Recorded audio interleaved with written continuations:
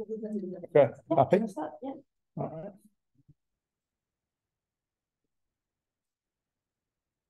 Thank everyone for coming to our second and last week of term. Today we're joined by Professor Oliver Harris from Leicester.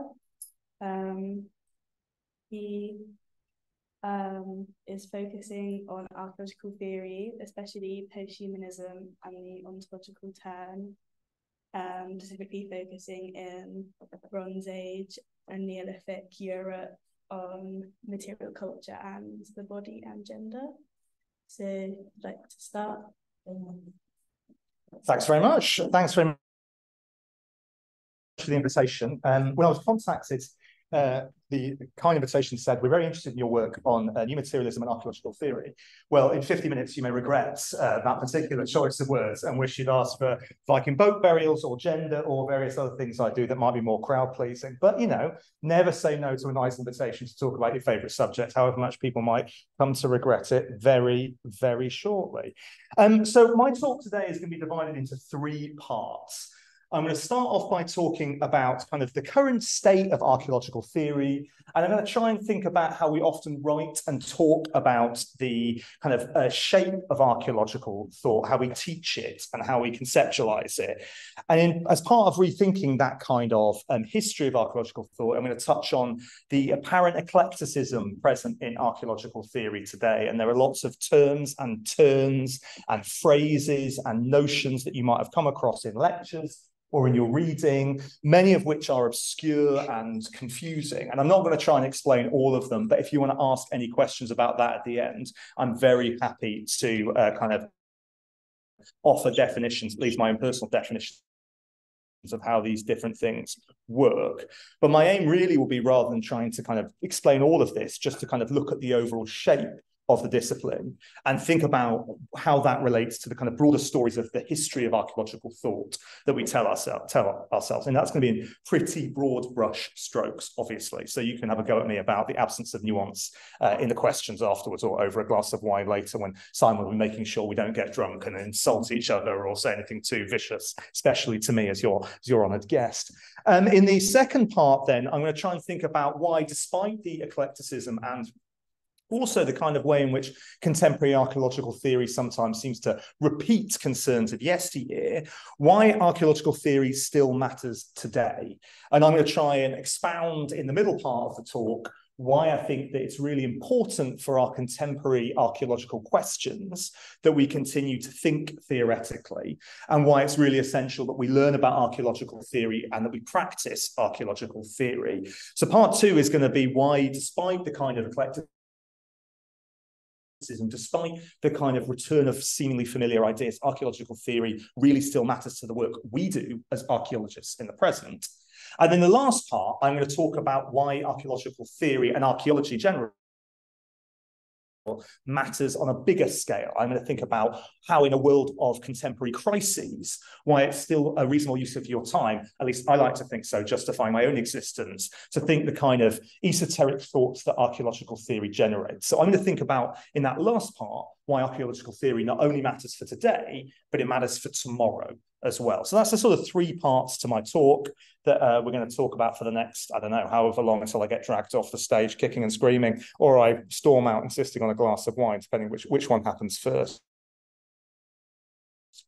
So part 1, I'm calling it Paradigm Lost, stealing that title from a recent article by Gavin Lucas and Chris Whitmore. And I want to think a little bit about the history and, to some extent, the eclecticism of contemporary archaeological theory. So if you were to come along to a standard, I'm sure at Cambridge it's ever more sophisticated than this, but in many universities, the history of archaeological theory is kind of taught like this. There was a period of culture history where people divided the world up into past cultures, where they looked at recurring patterns of houses and pots and burials and said, ah, yes, that's a particular culture, the Beaker folk, whoever else it might be, the Rhino-Clacton folk, the linear bands ceramic, whatever else you might want to define. And then that was critiqued by people like Lewis Binford and Colin Renfrew and David Clarke and many others in the 1960s and 70s, and was replaced by the ever more scientific and rigorous and positivist processual archaeology. And alongside that came all of the many ramifications for how we approach archaeological specialisms, a fancy for hypothesis testing, all those kinds of things. And then in the 1980s, in these very halls, Ian Hodder said, no, enough with that, and threw out the gods of processual archaeology onto the courtyard of the McDonald's, and they lay strewn about everywhere, and he walked into the Haddon Library and burnt every copy of Renfrew's books. I mean, I'm exaggerating, but only slightly. I'm sure Simon will confirm. There were great debates and those sorts of things. But the crucial thing was that in place of an archaeology which was primarily focused around hypothesis testing, positivism, and a kind of version of archaeology as science, a concern with meaning and with agency, with power, came back to the fore again, beginning in the 1980s. And of course, also alongside that, the critical work of feminist archaeologists, turning gender into a critical issue for archaeologists to explore, from the early 1980s work of Meg Conkey and Joan Jarrow and Janet Spector, through Mary-Louise Sorensen's work in this department, and many others coming together and adding that critical element to post-processual thought. And so if you fast forward to the early 2000s, when I was an undergraduate, I remember going on a trip to Stonehenge with my then professor, Mike Parker Pearson. And he said, oh, it's really strange. We've had these three great turns of archaeological theory: culture history, processual archaeology, and post-processualism. And the next big thing, that'll be up to your generation. You're going to have to come up with the next big thing. And so, you know, we're still kind of waiting in some ways for the next big thing to come along. There's a whole host of people competing to be this next big thing, but we perhaps haven't seen another kind of what we might think of as a paradigm shift in the same kind of way. Now, if you spend more than 35 seconds thinking about archaeology, the kind of simplicity and the falsehood of this story will become immediately apparent to you. And so rather than this kind of theories of successive paradigms, we might be better off thinking of much more overlapping paradigms.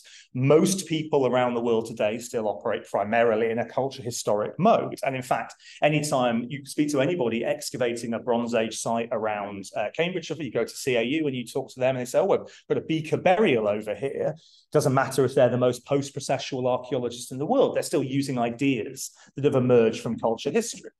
So it isn't the case at all that these paradigms have kind of replaced one that came before it. Rather more, we've sort of seen an additive model where new ideas have been bolted onto archaeology, and we've had other ways of thinking kind of incorporated into this way of thinking. And of course, this can also capture how many of the kind of ideas that crop up in one phase might have been prefigured in another. To evoke another Cambridge archaeologist, Graham Clark's work, primarily under a culture historical model, evoked critical ideas of ecology in his work on Starkar, the great Mesolithic site, that might more easily be placed into a processual model. So the boundaries themselves don't really work in any kind of neat way. So that kind of very simplistic, one paradigm, then the other, doesn't really work. And instead, we might, if we want, think about this kind of sequential series, and again, then this next big thing being bolted on there. Now, to some extent, this might explain some of the kind of eclecticism of today's world, but perhaps this even makes today's eclecticism even more striking. We don't have this kind of next easy paradigm. What I've referred to as the next big thing actually seems to be a competing morass of lots of different ideas in archaeological theory. And this is the slide. If you want to come back and ask me what any of these terms mean or who does them or what they are, then we can have a quiz section at the end where I give you my best 30-second definition of any of these different kinds of approaches. Now, obviously, I'm more sympathetic to some of these than others, but nonetheless, these are all kind of arguing for a space in the contemporary archaeological set of arguments about what's going on and where we should be going and what the direction of travel ought to be. So if before, even if they were kind of joining on with each other, there was a clear sense of what was happening, now we seem to have this kind of much more complicated, in some ways, seeming sets of options with different isms and ideas kind of coming in and out of vogue at different moments. And some people would group these in different kinds of ways. And there's big arguments, is new materialism a banner for lots of these different things, or is it a specific version? Again, those are things we can talk about later, about what I happen to think about. That's not important for my argument at this stage.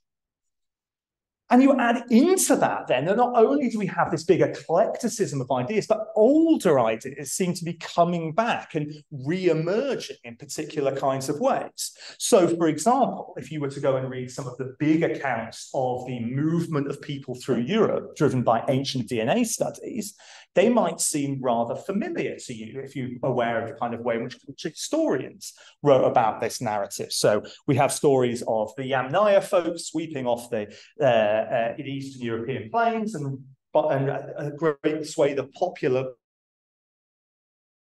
replacement and so on.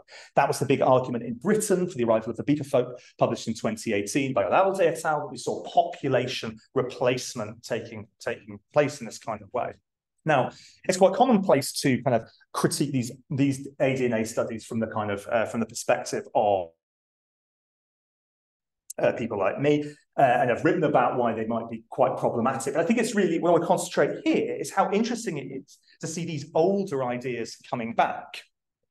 And even I think it's fair to say when we have smaller scale ancient DNA studies, we still see surprisingly familiar narratives coming back in. So, I mean, there's a brilliant article in lots of ways on the ancient DNA at a particular Neolithic British tomb called Hazleton North in Oxfordshire that was published by Chris Fowler and others. And these are people with enormously brilliant theoretical, sophisticated minds. But when you go and look at the models of kinship that are revealed by that ADNA, they're surprisingly familiar with big patriarchal figures playing absolutely critical roles. So for all this theory then, are we really getting new ideas here? Or are all the same things just coming around? Is science just revealing the same things happening again and again? And in fact, as archaeologists have written more and more about time, this might be unsurprising to us. If time isn't some linear straight line, but is a complex, non-linear, percolating, circulating, chaotic thing that comes and goes and ebbs and flows, as archaeologists like Chris Whitmore have written about, then we shouldn't really expect some sort of linear story of archaeological ideas. And in fact, a number of archaeologists have written over the years about how new theoretical ideas always seem to bring with them something of the old. If you go and look at the first publications on post-processual archaeology, Ian Hodder's introduction, for example, to symbolic and structural archaeology, published in 1982, in that book, he deliberately evokes culture history. He talks about the importance of Stuart Piggott's work, the attention to particularism and to specific histories there. He evokes a need to return to that world. If you go and read sort of Lewis Binford's early work, it's really strikingly similar in parts to some of the things that new materialists write about the world, about the capacities and properties of objects and materials, for example. Matthew Johnson has written about how phenomenology, the particular approach very popular in parts of British landscape archaeology in the 1990s and 2000s, he argues, was a kind of reinvented version of English romanticism, of people liking to go and spend time outdoors and going for long walks. He's responding specifically to archaeologists like Chris Tilley, who published a book in the middle of the 1990s called A Phenomenology of Landscape, in which Tilley argued it was by going and visiting monuments in the field and using your own body as a proxy for past people that you could come to understand the world in particular kinds of ways. Now, and for Matthew Johnson, this is a kind of critique of phenomenology, that it's just this kind of reheated empiricism, English romanticism, rather. So in this sense, we could think of, rather than either my initial linear model or even the overlapping model, we've got something much more complicated, where these ideas seem to come back and back and back round again. And I've referred to this as the kind of model of the eternal return, drawing on the notion from Greek philosophy of the Stoics that time is always going to repeat itself, that the same conditions will return time and again. Of course, this was particularly picked up by the 19th century German philosopher Nietzsche, and I won't go into any depths about that today, but there's a different way here of thinking about time. So if all these ideas are just coming back round and round again, and if we don't really have a kind of model of a paradigm shift of one thing replacing the other, if we don't have then a sense really of progress in archaeological thought, that we're somehow getting closer to a better model or a better way of understanding the past, in the end, what's new about any of this? Does theory even matter at all then?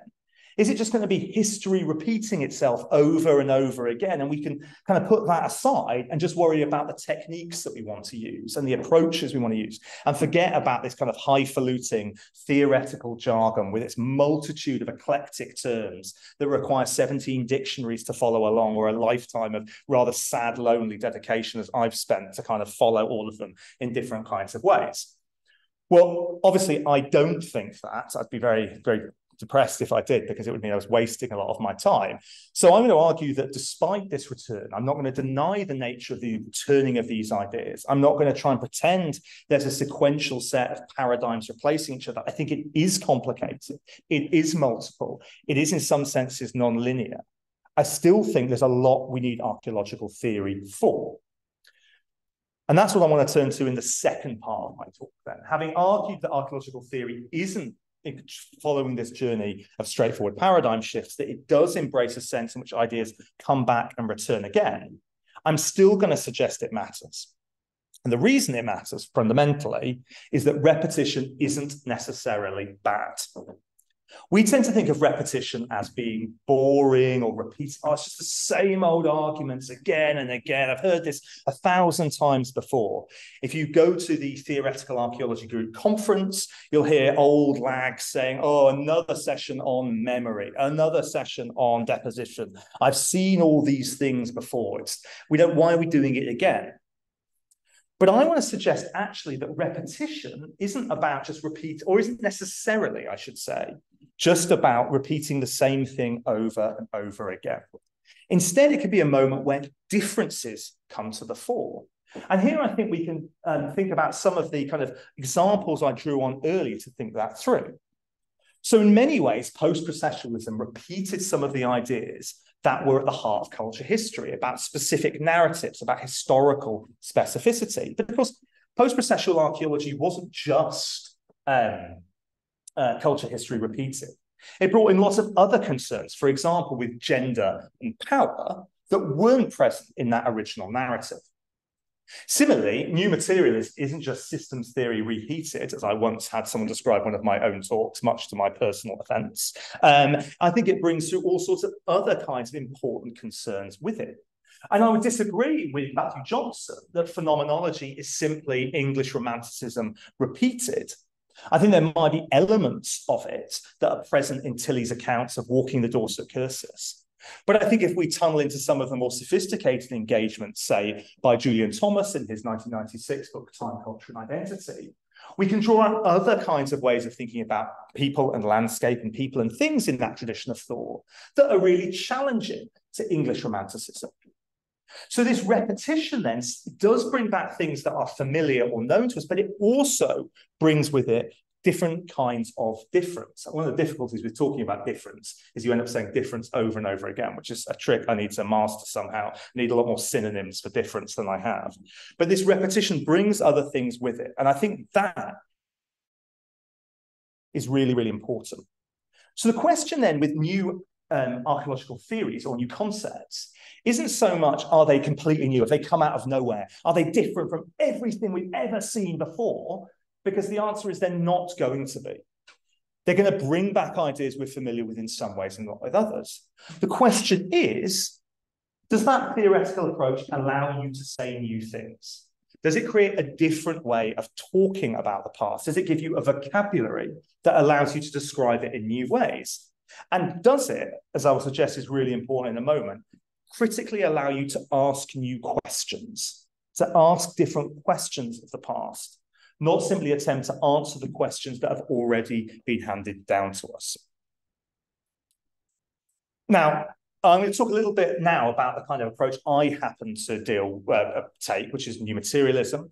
But I want to stress here, and I'll mention this again in a bit, that I'm not advocating this particularly over any other set of approaches.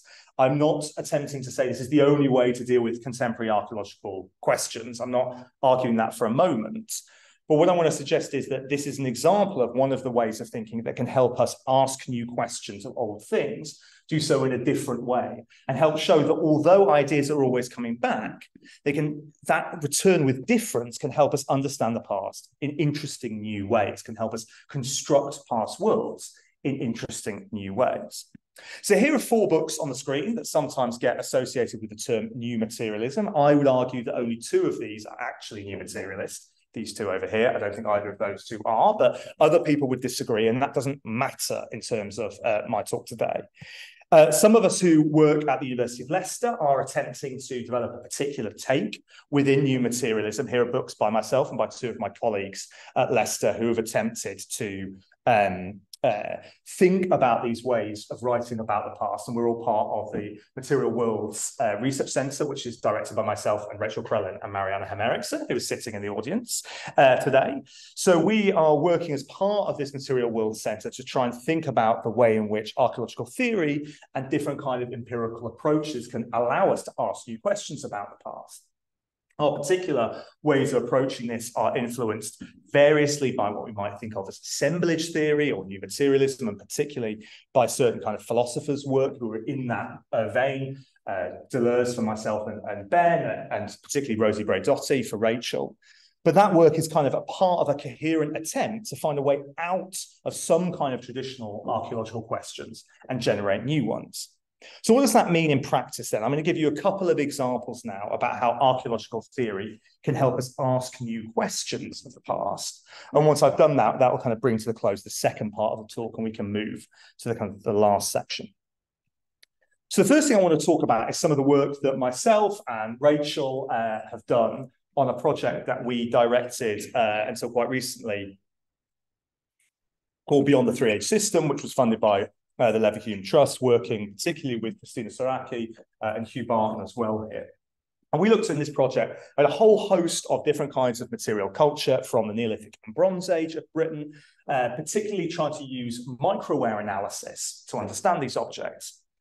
But from the start, what we wanted to do here was not just look at these objects again with kind of through microscopes with lots of newfangled techniques, and look at them with scanning electron microscopes and micro XRFs and with metallographic microscopes and whatever else.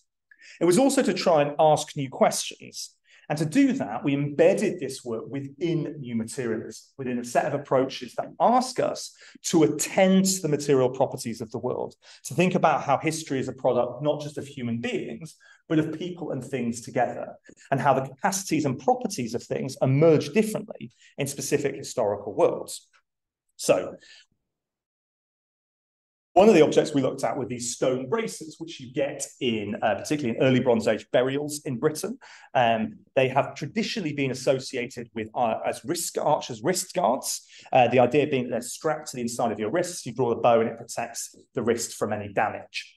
And they were first interpreted as that in the 19th century when they were first kind of recognized.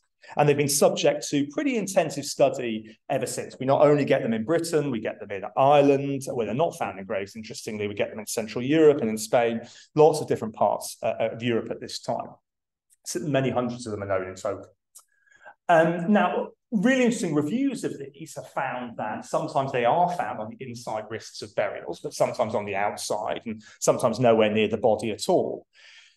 And our work looked at 15 examples in a great deal of detail and found no real evidence that any of them have ever been employed as wrist guards. There's no use where to suggest any of them have been used in that particular way, but they do all have lots of really, really interesting stories to tell. So here's one example. This is Tring from Hertfordshire, one of these objects, which is a really beautiful brace. So it's made out of Langdale tuff. So those of you who know about the Neolithic in Britain will know that one of the places people love to go and get polished stone axes was at the top of mountains in the Lake District. And they also go there to get this kind of material for making braces. Quite a long time later, probably well over 1,000 years after the axes stopped being made there, people go and start getting that material. The braces, this beautiful green stone.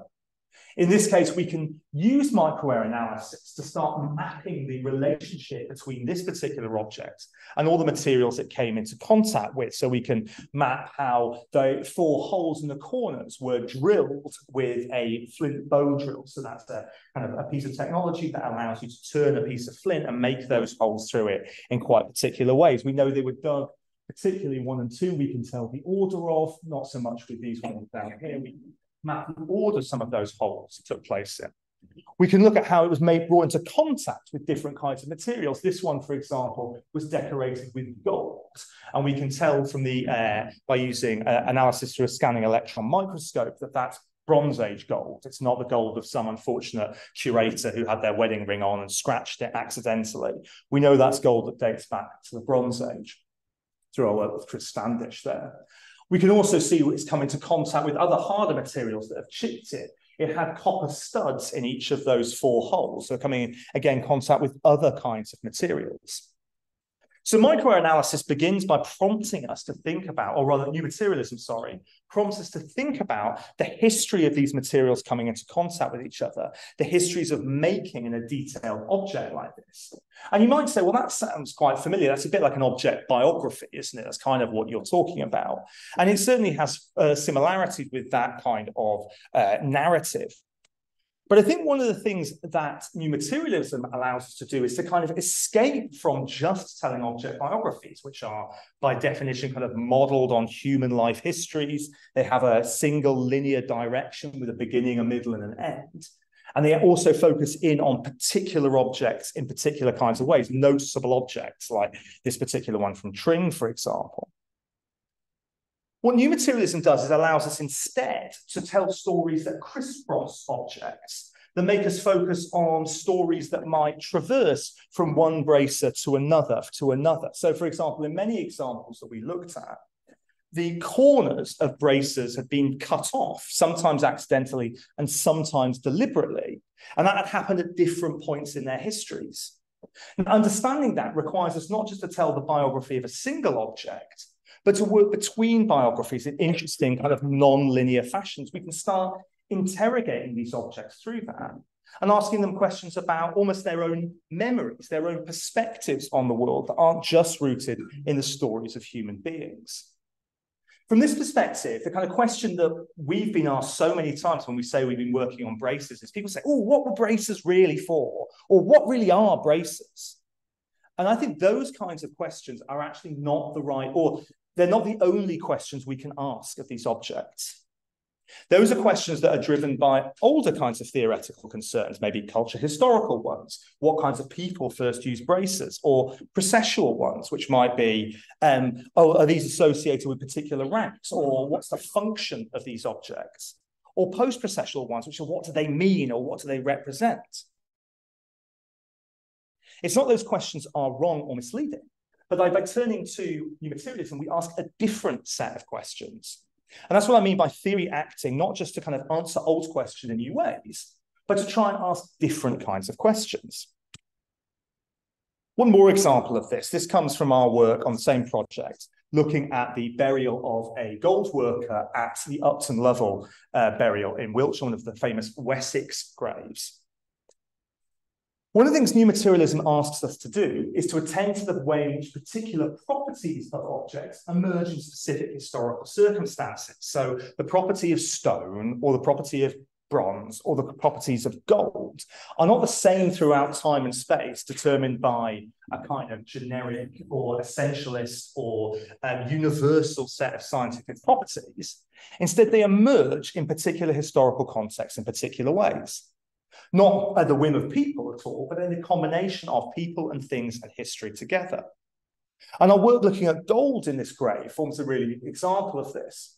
Our work was able to show that lots of the objects in the grave, including these kind of unprepossessing stones, this anvil here, these old pieces of battle axe here, and this very, very intact battle axe right here, were used to work gold in the grave in particular, or not in the grave, potentially by the person who was buried in the grave, but certainly by someone. We used to work gold in particular kinds of ways. And the way they were working gold was treating that gold much more as though it were a kind of stone than it was that it was a kind of metal. So if you compare the way in which tin and copper and then bronze are treated in this period, the way it's made, the way it's smelted, the way it's worked, the way it's transformed, that's a very different way of treating that material than the way gold is being treated. Gold is being worked with stone and like a stone and applied to stone in different kinds of ways. So here we have an option where new materialism allows us to ask a new kind of question. The idea that gold can be a kind of stone allows us to escape the taxonomies that we impose from the present and ask other kinds of questions. It doesn't mean there aren't other older questions we could continue to ask, but there are new ways of engaging with this here, I think provoking new kinds of questions. So I think archaeological theory remains really critical today because it's one of the few ways we have of continuing to shift our dominant patterns of thought, the kind of habits of thought that we all inherit, both from our childhood, but also through our education, through the way we're taught at university. We continue to inherit and engage and think through particular modes of thought. And I think that really thinking about the past, and by that I mean really thinking something new about the past, doesn't just require new answers, it requires new kinds of questions. I think it'd be really interesting to think about what ancient DNA might be telling us if we ask questions about gender from a very different perspective, or if we didn't try and explain, just simply use it to answer questions that we've had for a very long time. Again, I'm not trying to argue that we should replace those old questions, but rather that archaeological theory can add new questions, and that those new questions will be the ones that give us new kinds of solutions.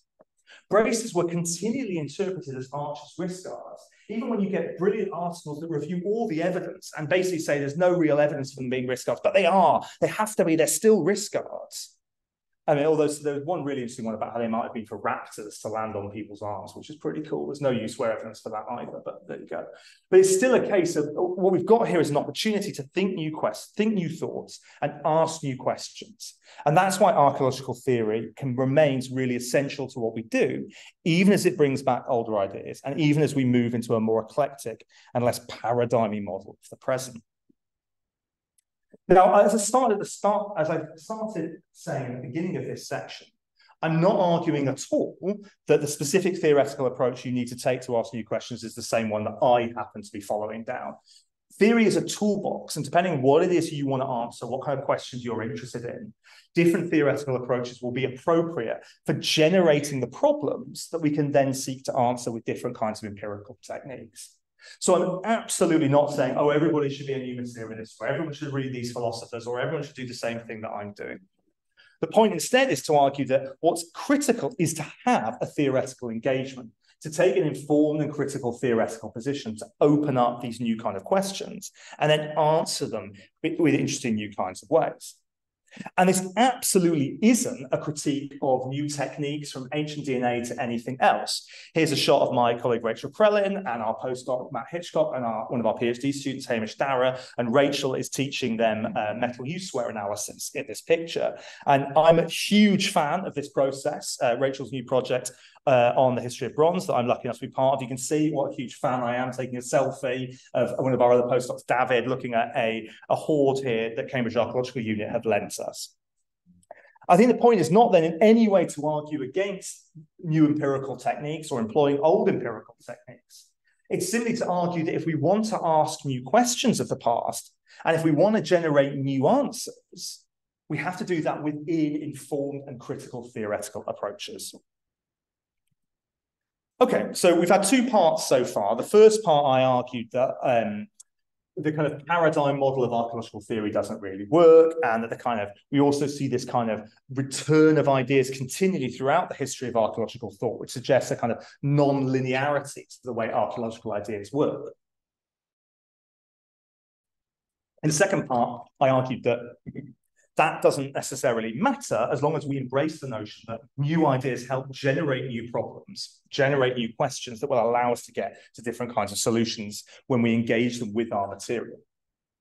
In the last part of the talk today, I want to think about a kind of bigger set of questions, which is kind of why any of this really matters at all. Why, in the world where we find ourselves now, anyone really wants to care about archaeological theory or indeed archaeology, really. And I want to suggest that the discipline as a whole, and archaeological theory in particular, still matters. So we seem to be in a world today that's riven by crises of all sorts of kinds. We have, climate crisis, we have wars, we have people attacking migrants, we have attacks on LGBTQI plus people. We have all sorts of ways in which there seems to be increasing division and conflict and stress driven by a kind of existential threat to the future of humanity. Now, I am not going to suggest in the course of the next little bit that archaeology is going to solve these problems, far from it, but I am going to suggest perhaps that archaeology can help in different kinds of ways. I think one of the critical things archaeology can contribute to as we work through these issues, as we think about these issues, is that archaeology can help us conceptualize the kind of world we might be reaching towards, or a world we might create. One of the failures, I think, of our ability to challenge the events that are happening in the world is that we haven't really managed to imagine what a future might look like. Famously, this is variously attributed to Frederick Jameson, but also to Mark Fisher. People say it's easier to imagine the end of the world than it is to imagine the end of capitalism. And if we're going to imagine a world that's different, I think archaeology can provide us with those resources in a really powerful way. It can offer worlds that are different to the world we have today. It can offer us a way of creating ways of thinking about the world and ways of imagining worlds past and therefore worlds present and therefore worlds future that aren't simply a repetition of the same, to go back to that comment, that offer us something different. And most importantly of all, it's not simply enough to abandon hope. It's not simply enough to throw our hands up and say, there's nothing we can do, there's nothing that we can achieve with this, that we as archaeologists have nothing to offer this. As the great feminist philosopher Rosie Braidotti says, despair is not a project, affirmation is. We need to take the work that we're doing and find a way to make it useful, to find a way to make it contribute to the world that we're working in today.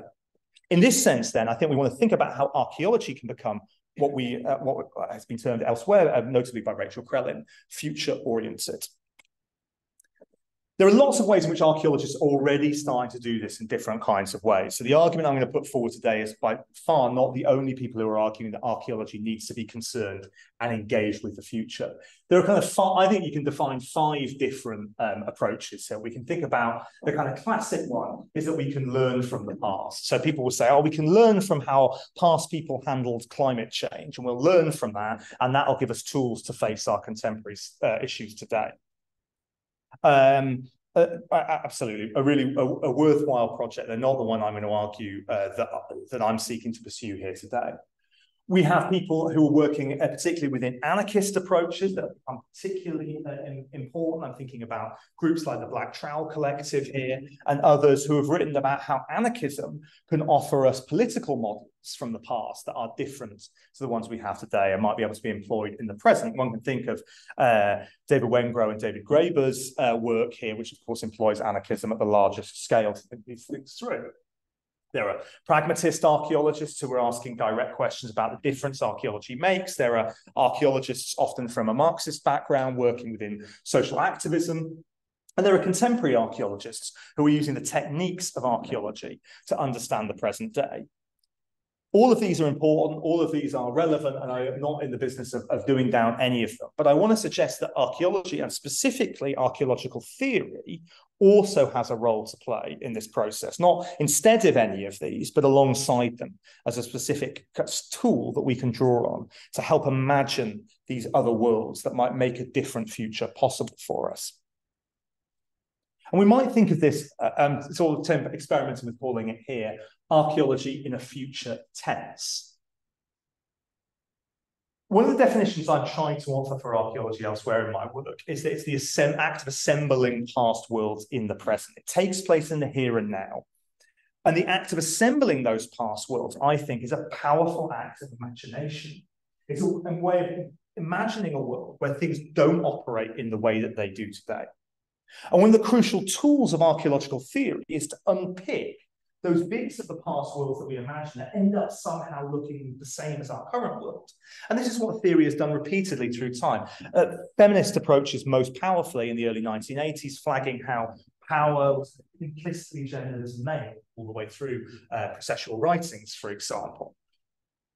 So archaeological theory allows us to challenge the kind of how particular kinds of figures, for example, the chief, the warrior, the smith play a role, particularly in places like the European Bronze Age, but end up looking really quite familiar when certain Bronze Age archaeologists write about warriors and chiefs. You kind of imagine they're almost looking a little bit in the mirror and seeing themselves going, if I was in the Bronze Age, I'd probably have been a chief or maybe a warrior or something like that. I think that's what it was like.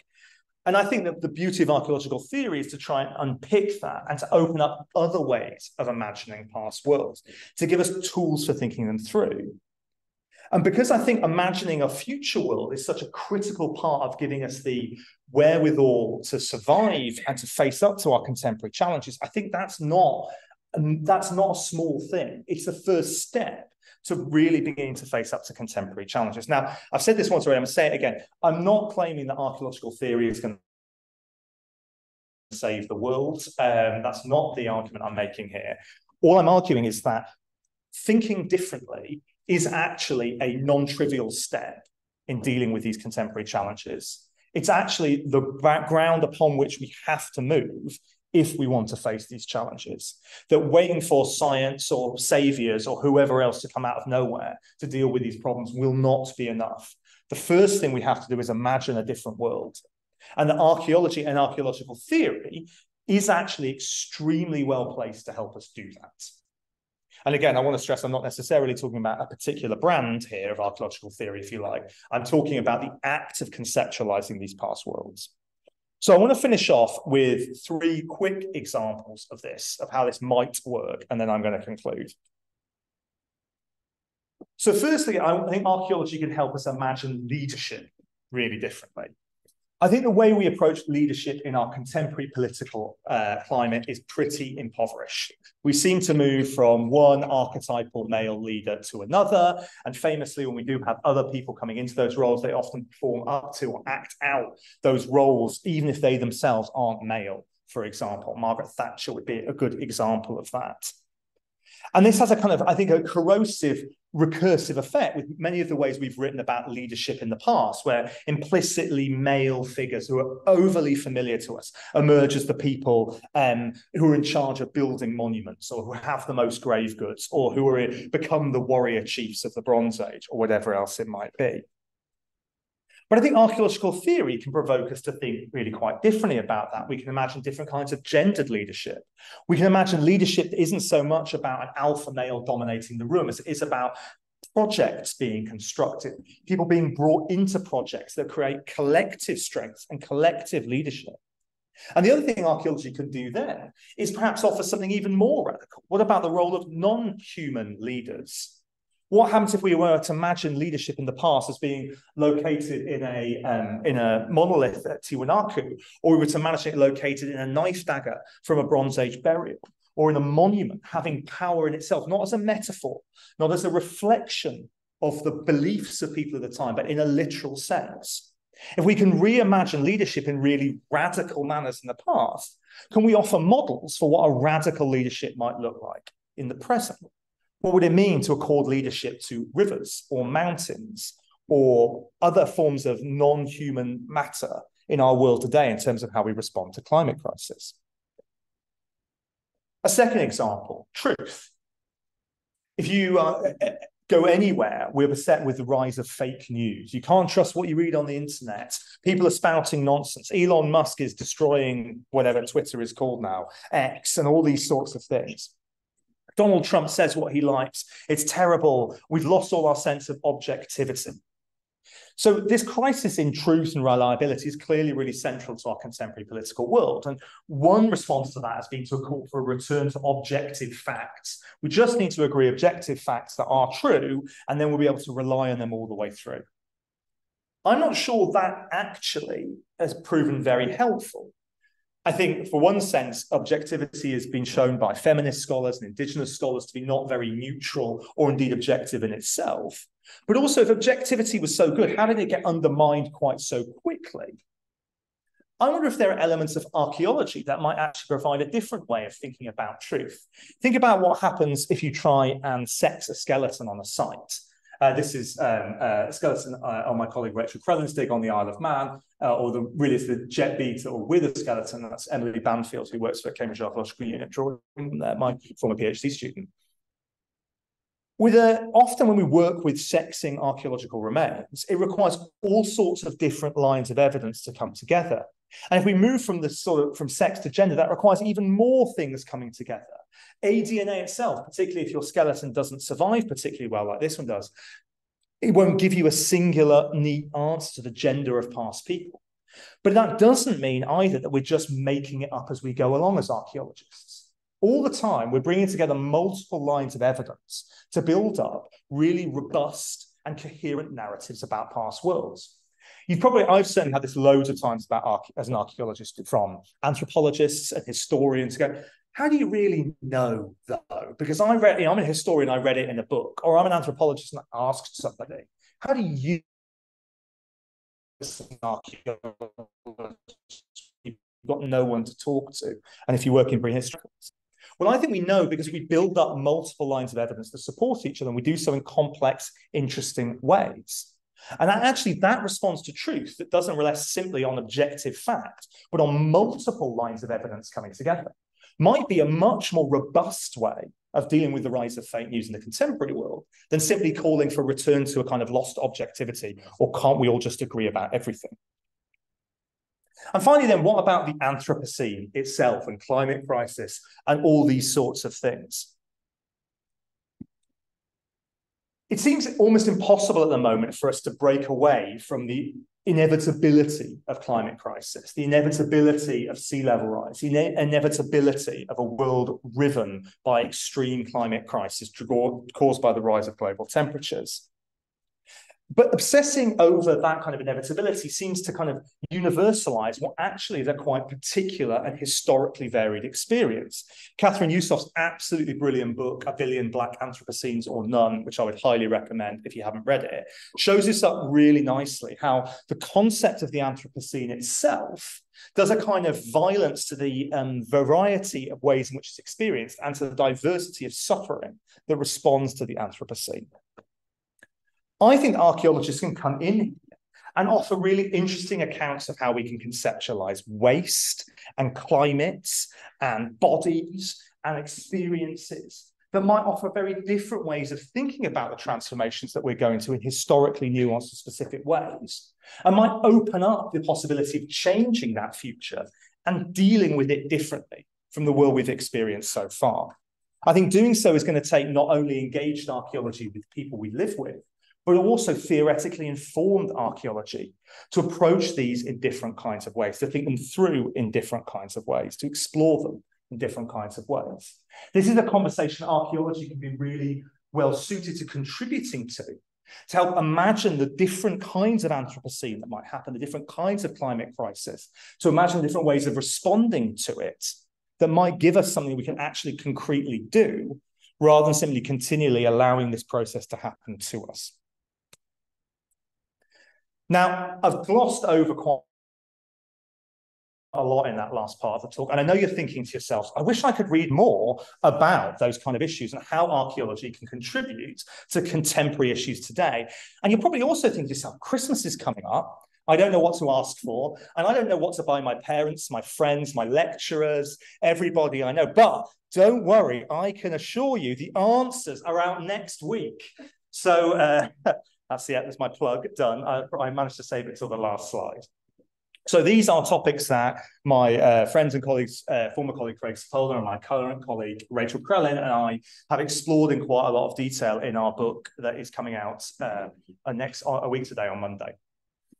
So what I've tried to argue today then is that archaeological theory remains intensely relevant to the worlds that we live in. It's relevant to us as archaeologists because it allows us to ask new questions of the past. Asking new questions helps us generate new answers, and it helps to create worlds that are less familiar to us than the world of the present. And that act of creating a world that's different, of assembling a past world that is not the same, is really, really important, because those acts of imagination allow us to think about how we can create worlds of the future.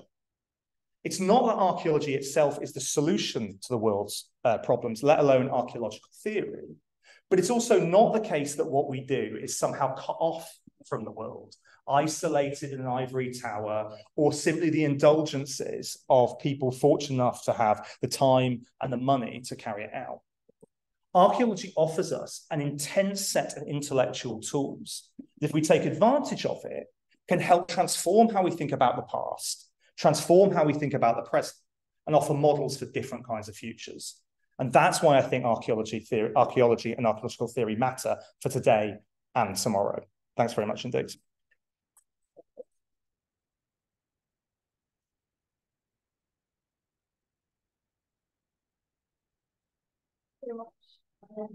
That was really interesting, especially if you've been doing data very well with is very useful because I want to ask any questions just to preempt the obvious first question. Amazon, Routledge's website, any good booksellers? In the booksellers, yeah, or available. Website which I bought my Christmas. Yeah, absolutely. Please go ahead. Free delivery until tonight. Oh, there you go. So order now. So don't be disappointed. Who knows what the print run is? It could easily be gone by Christmas. Could I ask, if I were a social anthropologist, I would say, well, I can do this rather better. And I've got grey up. Sure. I don't want to I don't the third issue. Yeah. I think the question there, I think, is particularly about the way archaeology can help us think about the material elements of that. So it's not, I don't want to traduce any other discipline or say they can't contribute to it. It's not like this is better than that. But I do think there are specific ways in which archaeology can offer other kinds of engagement that don't tend to come through social anthropology.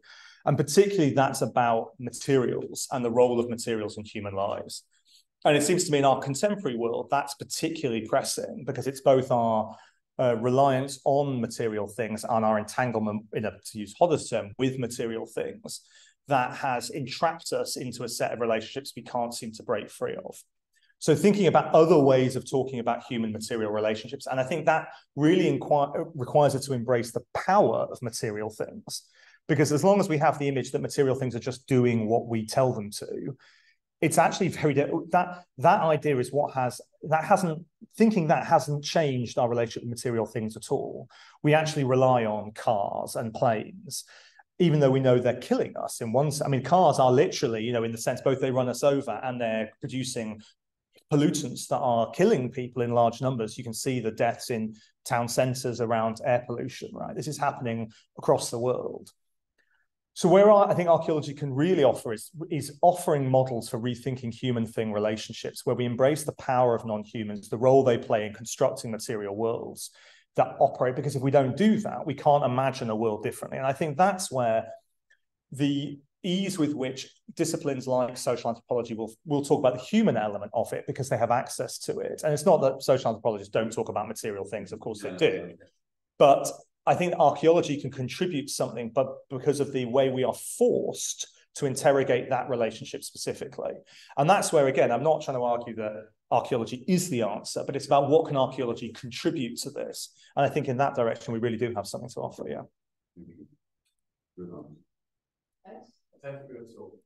So I might misinterpret something, but so do you think that maybe then archaeology can almost function in the reverse like ethnoarchaeology, so that instead of like ethnographic archaeology, you look at the ethnography of a current society or culture to certain past, whereas archaeology actually might have the potential to offer various explanations for how things like this day. Yeah, I hadn't thought about it in those terms, but that's a really interesting way of thinking about it. I think archaeology has been obsessed for far too long about its evidential deficits, right? And we've sought lots of ways to kind of overcome that. you know, oh, if only we had people to talk to, or we had historical texts to read, we'd be much more secure in what we can say about the past, right? And that's one of the reasons why things like ethnographic analogy or ethnoarchaeology have kind of taken off as ways to bridge a middle range theory, in the terms that Binford would have used to bridge the kind of the apparently static past that we encounter and the actual dynamics we knew were out there. And I think actually we've been far too reticent in embracing how that evidential gap allows us to be really creative, not in the sense of making it up, right? Because that's the thing I was trying to say about truth, is actually I think what we become really good at is building narratives that are really reliable in the face of that evidential gap. And I think that's what allows us then to kind of think about how we could use that and embrace that creativity much more. So that might be about thinking about how the current world we have has emerged through different trajectories. It might also be about how can we change our current sets of relationships with material things now, and what does that mean for the future, and what would it require to do that? And one of the things it might require is imagining the role of those material things differently in our lives, both things that are being damaged, like what we might think was the natural environment, but if that's problematic, but also the things that are doing the damaging, whether that's plane or cars or extracting hydrocarbons or whatever it might be. So I think there's all sorts of ways in which we haven't embraced what archaeology can do for the present, in part because we've been very caught up in worrying that we're not really confident enough in ourselves about what we say about the past, and that lack of certainty has been treated much more negatively rather than as a creative invitation to embrace what that can do for us.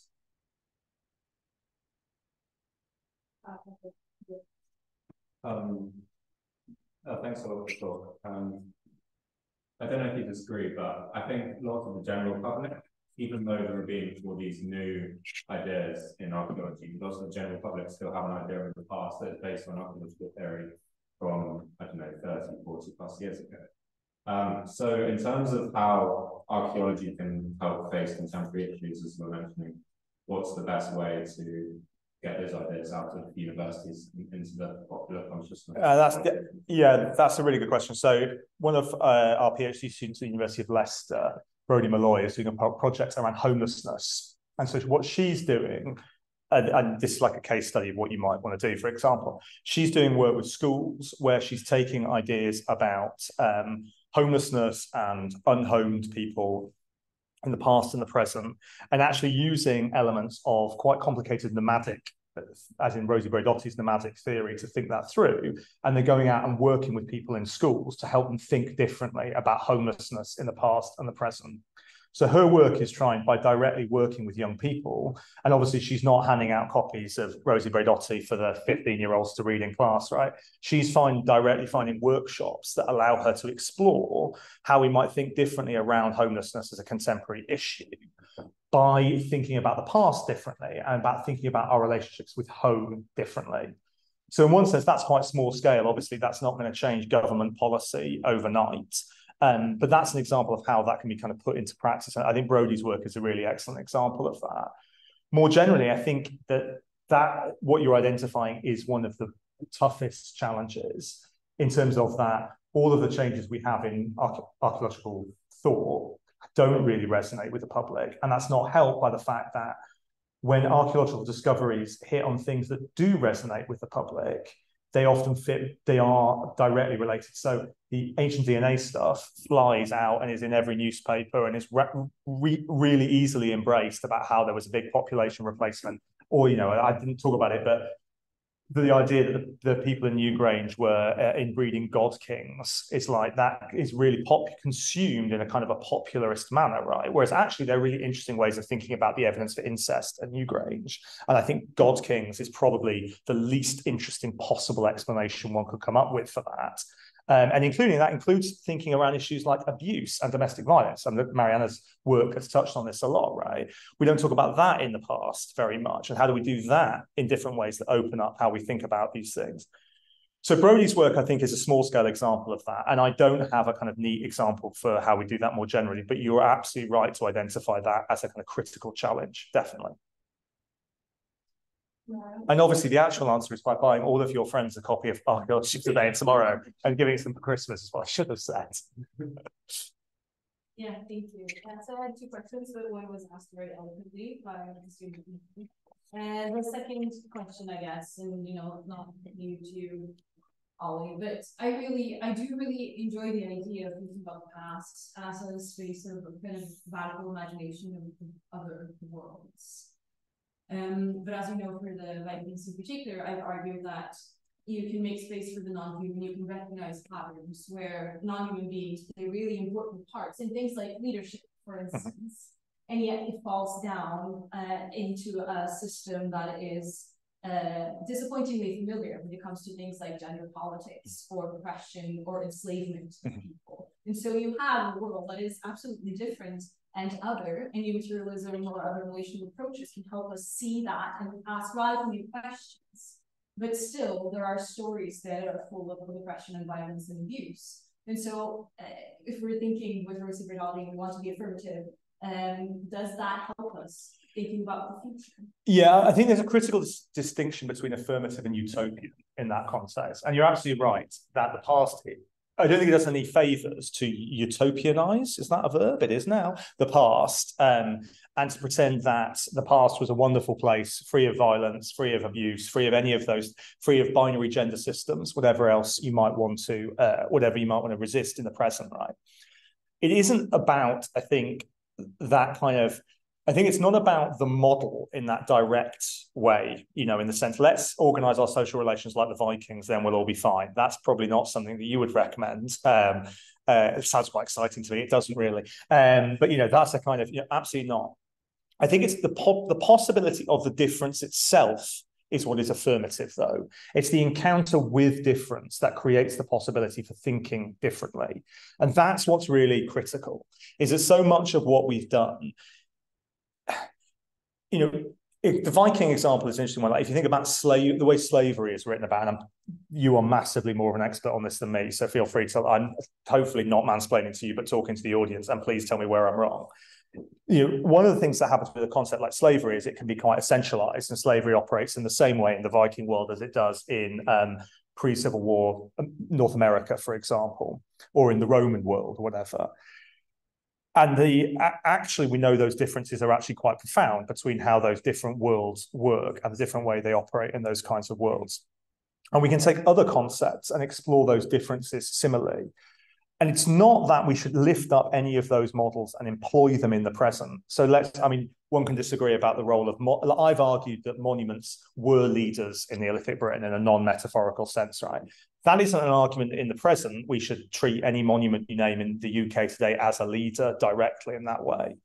It's about creating a space for imagination in the present where we explore the possibilities of a world where leadership takes up really different kinds of forms. Some worlds will lend some tools for thinking in that way better than others. And particularly, no world offers a kind of utopian solution I'm suggesting we pick up and try and institute in the present. I think too often that's the kind of learning from the past model, if you like. The Neolithic was a time of, was a matriarchal, the Gimbutas model of the Neolithic as a matriarchal society. We should return to that. That was peaceful until those horrid Bronze Age Kurgans came and swept everybody away. I mean, effectively, the argument both of Maria Gimbutas and of contemporary ADNA scholars. But I'm not arguing that that's not what I'm trying to argue. That's the kind of where the past merely becomes a kind of mirror for the present. It's not really responding to the difference productively. So I think with the Vikings, for example, one might think about the role of non-humans in leadership as a productive tool for thinking with, not to institute swords or boats or any other powerful non-human in the Viking Age as leaders today, but rather to reconceptualize what the boundaries of that concept can do and to create cracks and fissures in what seems to me to be really tightly sealed conceptual boundaries around who is a human, who has power, who has agency, who's allowed to speak and who has to remain silent. And the more we can create cracks in those concepts, we can find our way to other kinds of places. And it's that tool of the past as a crack creator, I'm going to say. That's a bad term. The past helps us create concepts that creates fissures in our own ways of our own images of thought. And that's what I think it can do for us, if that makes sense. And I wonder if that ties into the question about public engagement as well. So as you know, with I and others are trying to create disruptive and different narratives of periods that are studying very conventional terms and also disseminate that to the public. And that is perhaps the kind of small scale critical thinking that you're asking archaeology to do. Yeah, absolutely. And I think the first step is making fissures in your own thinking and our thinking collectively as a discipline. The next step is finding ways of making those cracks and fissures in other people. And I don't think that the methodology for doing that will be the same at all. But I think the results are the same sorts of things. They're about what if, make those spaces, make those cracks, make those ways in that open up other kinds of ways of thinking about the past to help us reimagine the future. Yeah, I think that, it's provoked a lot of really interesting discussion, which we can continue the drinks reception in the McDonald's, courtesy of the department. And I'd also like to remind everyone that on Wednesday at 6, we've got the Simon Stoddart's One Historical Fox exhibition at the Magdalen Library, followed by tonight. So yeah, thank you once again for a really interesting talk. Thanks very much for inviting me. Yeah.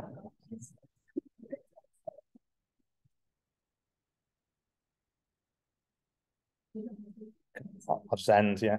That's okay. Do I need to stop recording first, do you think? Yeah, probably. I'll just stop anyway.